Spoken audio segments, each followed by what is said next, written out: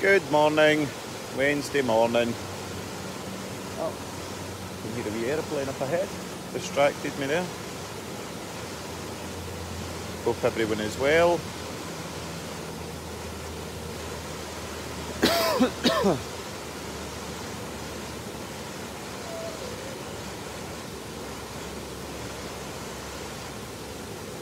The wee lagoon. Morning Nadia, hope you're well. Wave.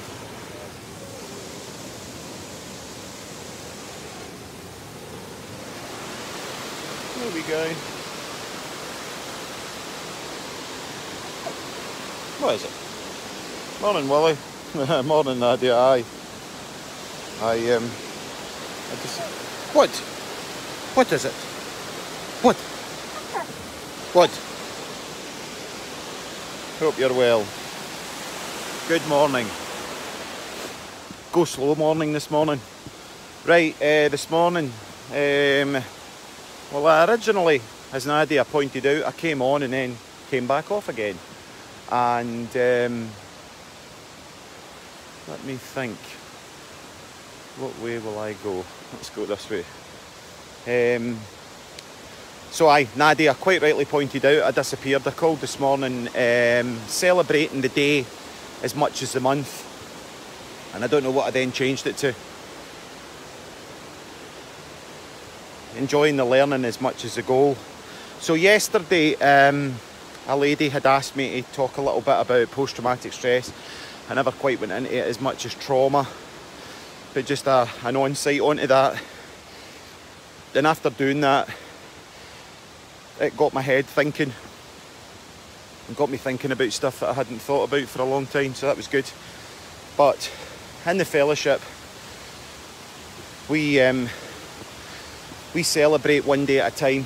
So if we can get through a day, and sometimes genuinely, there's been points where you do it in increments of 10 minutes. If you can just be without a drink and sit with the thoughts and the hunger, you know, you break your hour up into 10 minutes, you break your day up into hours, you get through a day. It's one day at a time in the fellowship.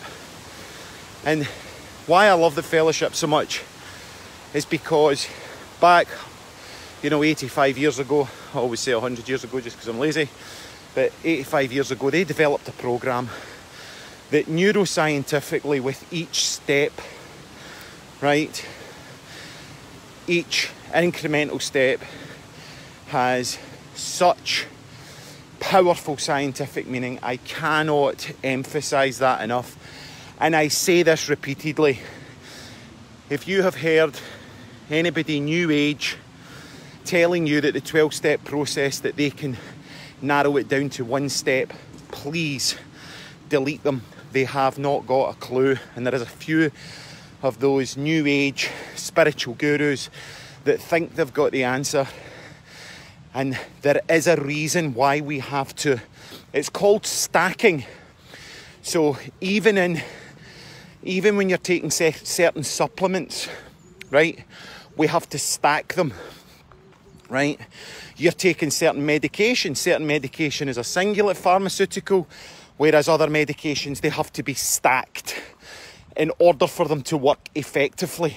The 12-step process is a stacking process, right? And I will go head to head with the people that say the 12-step process can be diluted into one step, because it's absolute nonsense. Now, why am I talking about that? Because it's celebrating, it's learning to celebrate the small steps rather than the main goal. Okay, so for an example, you're going to run a marathon. You want to run a marathon, that's your goal. When you run the marathon, there's a sense of achievement. That sense of achievement gives you a chemical called dopamine. Okay, dopamine is an evolutionary process that has been around since time began. It's a very primordial, neurochemical, which prompts us to action. It's what got us to survive, right?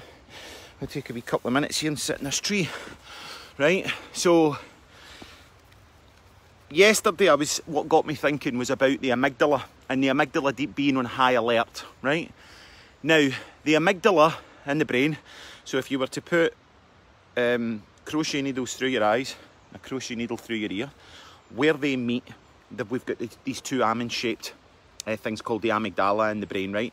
Now, that's our fear response. That's like our gateway for processing information, right? Now, what you hear a lot about as well is fight, flight or freeze, right? But there's also other parts that's tied into that reward system in the brain, which is about moving forward. So, when you are caught in a loop of negative thinking, when you're caught in a loop of debilitating stress or anxiety. Now, anxiety and stress is part of our evolutionary process to get us to move forward, to get us moving, right? So it may seem counterintuitive, but when you're paralysed with fear and you're paralysed with anxiety, you have got a bunch of... Good morning. I can't read that because I've not got my reading glasses on, Liz. Old age comes to us all, right? So moving forward, so when we're debilitated with stress and anxiety, okay, actually fighting that, so the resistance of suffering creates more suffering. The resistance of the feeling, the anxiety, actually is more problematic than leaning into it, than using the anxiety. So we have got a feeling, the anxiety is being created by a load of chemicals that's going through our body. Now we can either sit dormant with that and become paralysed with fear around it, or we can do something that feels very counterintuitive in the moment, and that is actually to move forward with it. Now, moving forward, as I get up and start walking, I'll probably start making a bit more sense now that I'm moving into it, right? Learning to harness these neurochemicals that are inside us and becoming our own alchemist, or whatever you want to call it, is learning. It's a learning. Now, if you're caught in a feedback loop of negativity all day and you're thinking negatively all day, right?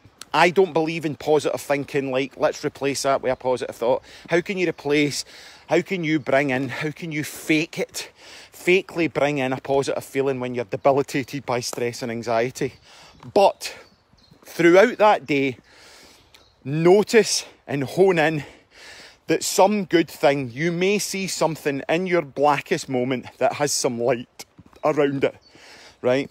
And when you see that thing, that's our opportunity to celebrate it, to see that good thing, okay, and to acknowledge it. It's acknowledging that creates a dopamine release. Now, as I said about the running the marathon, right? So running the marathon's a sense of achievement. You get a sense of dopamine after you've ran the marathon. But how can you go from couch to marathon? So first step, put your running shoes at the front door. Do that for a couple of days.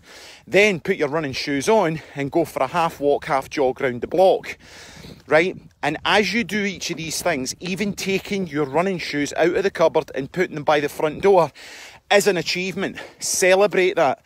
That's going to give you a dopamine release. That's you starting to manipulate your own neurocircuitry for your advantage. So, leave your running shoes at the front door, look at the running shoes and see that as a celebration that you managed to get them from the cupboard to the front door.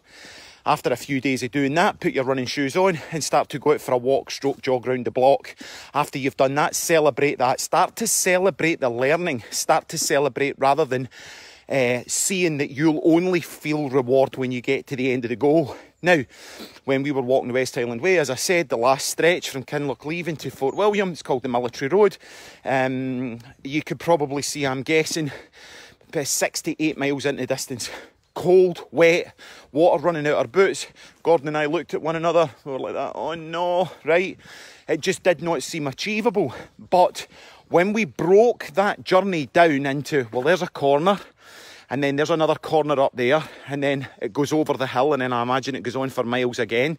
So Rather than looking straight ahead, we moved our peripheral vision, we moved our eyesight to only 6 feet in front of us, like the distance our shadow would have been if the sun was behind us. And we just started focusing 6 feet in front of us. And then we looked up and we got to the corner. We then celebrated that we'd got to that corner, and that was an achievement, and that gave us dopamine. We then saw the brow of the hill. We then looked 6 feet in front of us. We got to the brow of the hill. That was another achievement.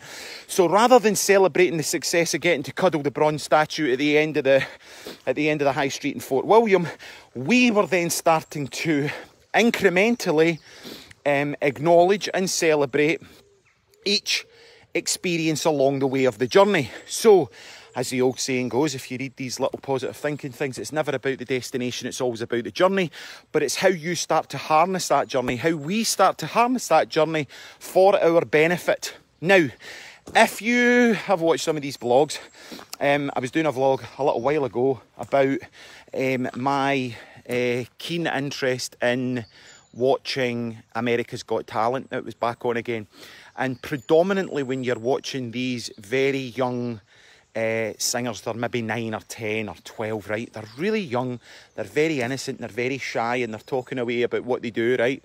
And then they get the mic and they start singing. So for the first few seconds of them singing, they're good, they're okay. And then what I noticed they started to do was they started to move about the stage. And as they started to move about the stage, it was almost like this spirit or reincarnation of Janis Joplin come through this 12-year-old.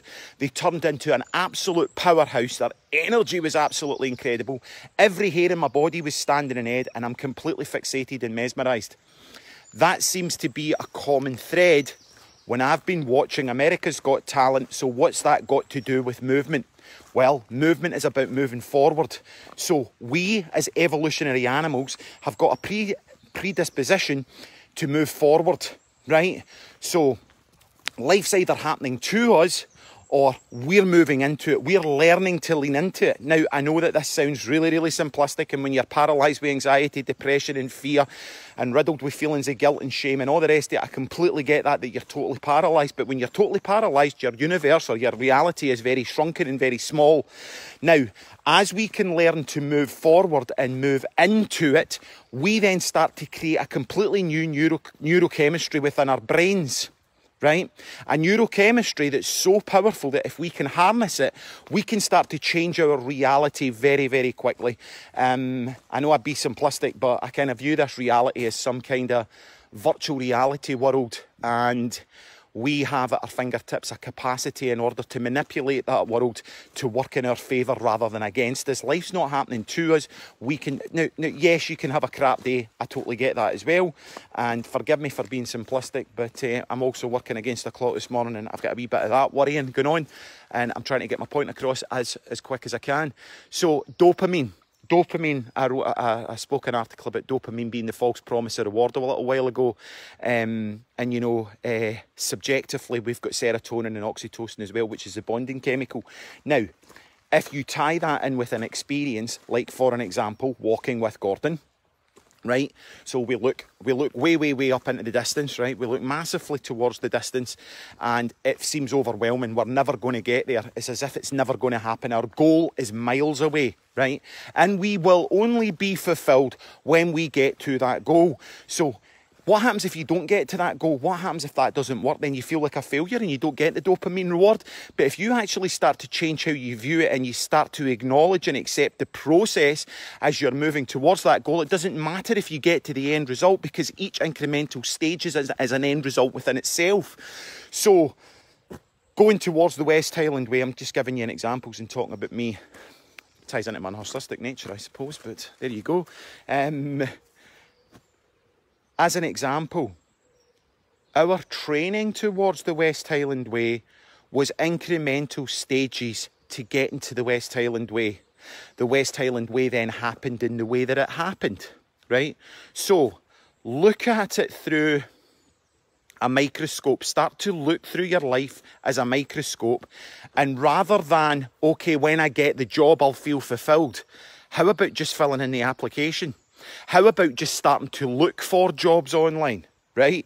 And then rewarding the fact that you spent a day online, right? Back to the fellowship, one day at a time. Sometimes, you know, 14 years of sobriety, right? 14 years of sobriety from alcohol didn't just happen. It was because I learned to reward each day in the early beginnings. You know, 90 meetings in 90 days. I got through 90 meetings. I then got through, you know, week to week. I then started to get through month to month. It then became year to year.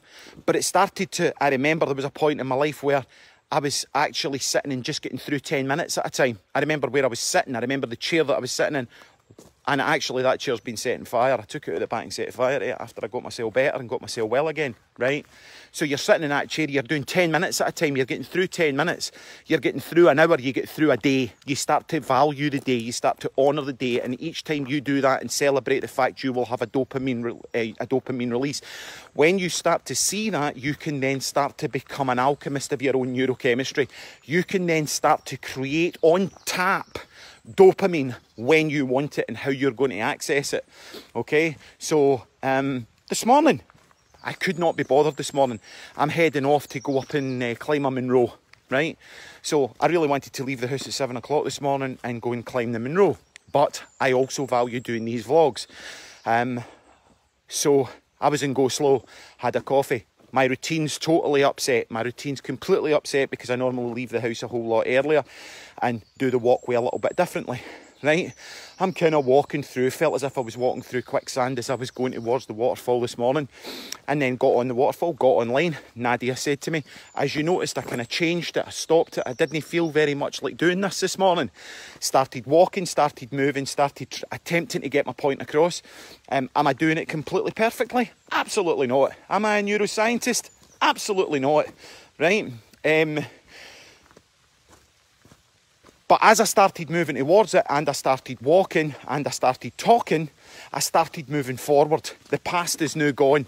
That feeling that I'm not ready, that feeling that I'm not firing, I'm not wiring, I'm not moving, has gone. So, my point today is learning to fall in love, if you like, with the process rather than the goal. Because it's not necessarily about the end result that we need to get the dopamine from. It's learning to manipulate our neurochemistry so that as we step along the way, each incremental milestone can be acknowledged, accepted and rewarded.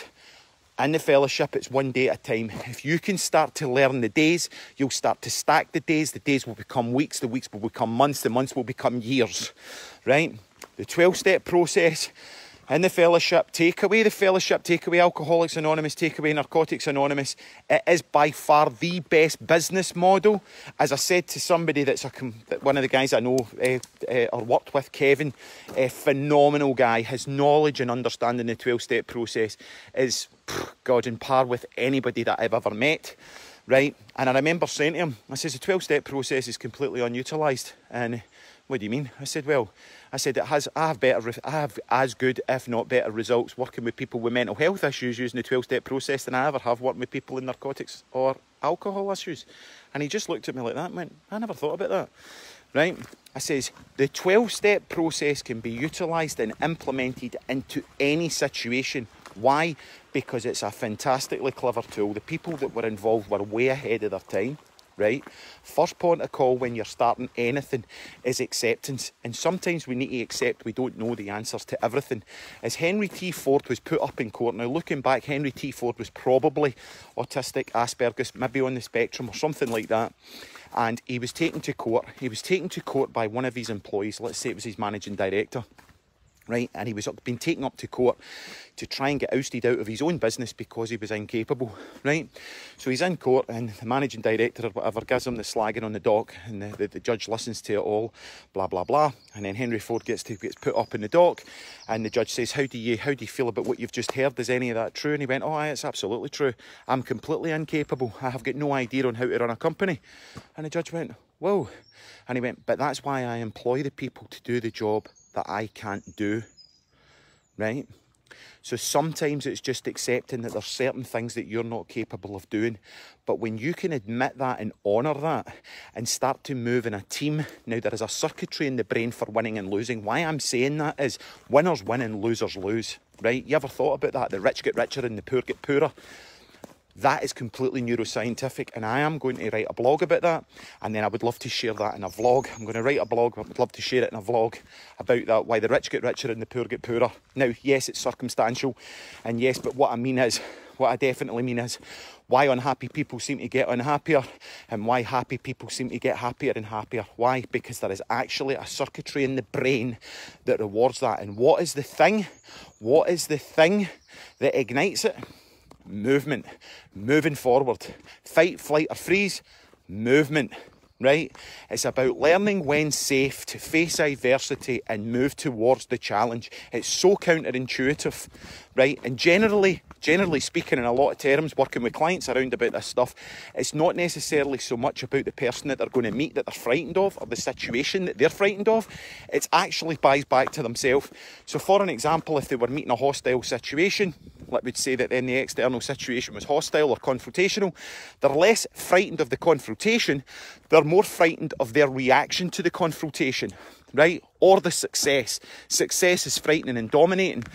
When you actually start to boil it down and you start to strip the layers away and working with clients over a 3 or 4 or 6 week process with them, what you start to find is that they're less scared of the success. They're more scared of their reaction to the success. What might I do if I am successful, right? But as long as you stay paralysed and stuck, you're never actually going to know what it's like to get there. And sometimes in what we've learned and what we're doing with Scouting About, and the team that we're working with and the guys that we're working with are equally, and if so, more qualified than I am in certain levels. Sometimes what you just need is somebody to push you over the finish line. You don't necessarily have to get yourself over the finish line. You just have to have people, because you can get put into the illusion of winning. Sometimes you just need to know that somebody's there that's going to help you to get across the winning line. And when you can start to consolidate that and start to hardwire those experiences for success and winning and dopamine fundamentally, it's not necessarily about winning and success. These are just terminologies that we use. It's fundamentally about starting to learn how to take ownership of your own reality, take charge of your own narrative, and create the world and life that you want to live rather than life happening to you. And each one of us, no matter of social setting and understanding, poverty or richness, can actually start to rewire their brain for better experiences, right? Fact. But it's starting to take charge of it. It's starting to think outside. It's starting to look at our metacognition. It's starting to look at what is it that we need? What is it that we need to do? Who is it that we need? And how do we need to get there? And am I willing to start moving myself forward, even in the face of adversity? Even when it feels like I don't want to move and I don't want to get up and I don't want to do it. We are pre-programmed to move forward. We walk forward for a reason. We have lateral vision for a reason, right? Okay? It's all set up. Evolutionary wise, we're millions of years into evolution. We're a completely unique and very complex set of structures. And what we need to do is we need to learn how to harness this vehicle. You're not going to take a Ferrari to a Skoda garage for an MOT and a service, are you? Right? You're not going to take your Ferrari down to a backstreet garage and pay somebody £6 an hour to look at your Ferrari Enzo, are you? No. You're going to take it into a nice, tiled, all perception. It's all about perception, and it's how we start to take care of this very, very complex machine for the better. And the thing that people would like to think we are is that we're powerless, and all our power is given away to an authority or somebody bigger, better or better than ourselves. That is strictly not true. We are very, very clever, and we can understand very complex theories if only they were delivered to us in a way that we can understand. And we can start to take charge of our own neurochemistry. We can start to take charge of those. Sorry, I got sidetracked, and it's really important to say this. So we were all in separate little bundles as we were walking the West Highland Way, right? So, and sometimes I'm solo, right? I've learned that about my hiking over the years, that I get a different set of complexities by walking alone, right? Sometimes I like to walk with other people, but sometimes in order to get what I need to get, I need to be solo, right? But that's cool. We're walking along, so it's Gordon and I for an example, right? And we're doing these incremental steps, right?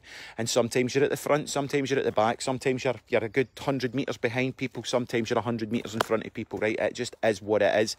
And you're going through that experience of incremental challenges along the way and getting those feelings of dopamine along the way, right? Now, This is the crucial part. Dopamine is about moving us forward, okay? But then we've got serotonin and oxytocin, which is good for how we learn to bond and experience things together. Now, when we all went over the finish line, we all went over the finish line together.